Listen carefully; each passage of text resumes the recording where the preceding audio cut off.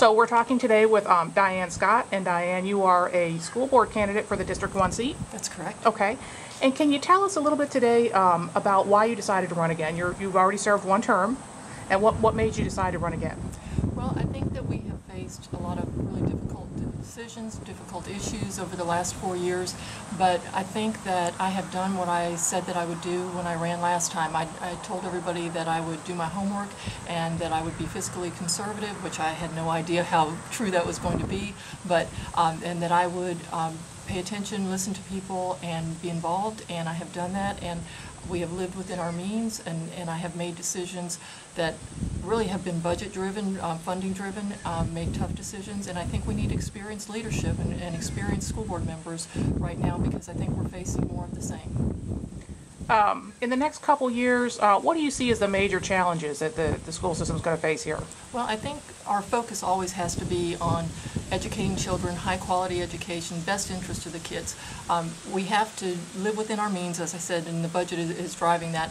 But to do that, we have to pay attention to what's happening in our classrooms. We have to continue our focus on the quality of our education and make decisions that have the least amount of impact on the instructional capacity of our teachers and within our schools. So I think that that's going to be a primary issue. And we're also not divorced from the Senate Bill 6 stuff that didn't pass last year, but Race to the Top is still on the radar screen. The governor did a task force, and we're still paying attention to accountability and performance issues with teachers. And so I think that that's going to stay as an issue, and I have been very actively involved in linking the school district with the Studer Group to help us develop performance standards with teachers so that we're not relying solely on the FCAT when we are doing evaluations. And I think those are important issues, because I think the citizens and the voters expect and have a right to demand that we are teaching what we say we need to teach and maintaining the quality of education. And so I think that focus needs to remain.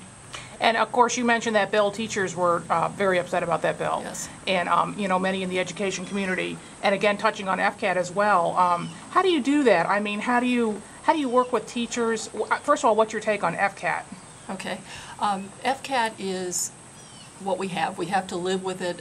Unfortunately, we know that it's not a perfect test. It's an accountability measure, and it was put in place with No Child Left Behind at that time period, because we were looking at evaluating how we were doing. And so as a measure that way, it's good. I'm an educator myself, and I understand that we need to look at outcomes. We need to look at whether we're doing what we say we're going to do, and that provides a means for it. What I don't agree is that, as I said, with performance evaluations, that it becomes the sole measure. I think that it's being used in the wrong ways as the only measure of a school's success, and that is not the case.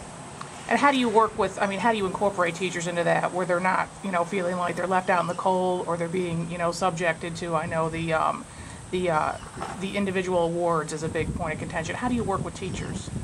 When you say the individual awards, what are you referring to? The idea. Can we back up? I'm not sure yeah, what you're I asking apologize. about, The idea of performance awards that go to, you know, they compete for them, in other words. Okay.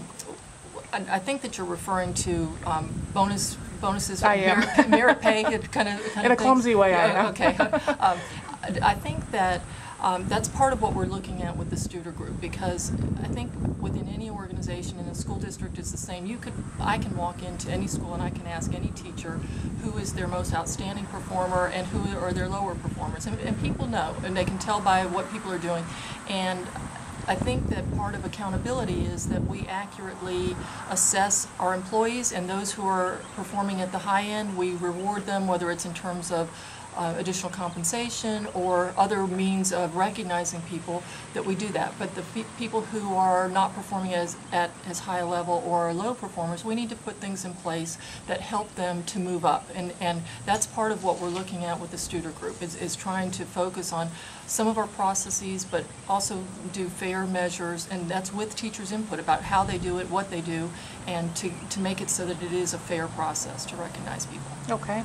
And then switching back again to the budget real quick. Okay. What's going on there budget-wise? What are the major issues that are going to come up here? Well, as you know, we have the stimulus money in place, and this year that's about $7.5 million. The concern is that, as I mentioned before, our budget now is at the same level for our operating budget as it was in 2006. And so what that means is it's actually declined over the time that I have been in office. And with the stimulus money, that protected us for 2 years, but that money goes away in next year. And to qualify for the stimulus money, the state of Florida had to have not cut education below a certain level. And it's actually the funding at the 2006 level. And so one of my concerns out there with the budget is that that floor, per se, that has been protecting us a little bit is going to go away. And if the BP oil spill affects property values and the revenues in Florida drop, then our funding from the state may also be impacted below the levels that we are now.